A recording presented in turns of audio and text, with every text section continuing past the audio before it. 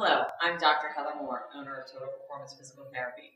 Today we're going to go over a foam rolling technique that's a general technique just to roll out your low back. Who should be doing this?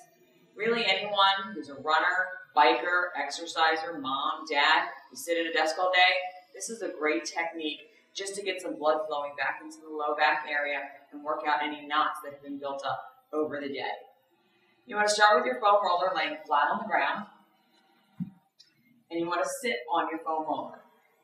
To get the most effective treatment, you want to go from your low back all the way to your butt. You want to position your hands behind you so you have some support as you roll. You want to keep your feet flat on the floor. Again, you want your low back to have some support. You're going to roll from your sits bones all the way up to your low back, nice and easy. If you find a spot that's sore, you want to stay on that spot for a few seconds. Try and work it out and then move on.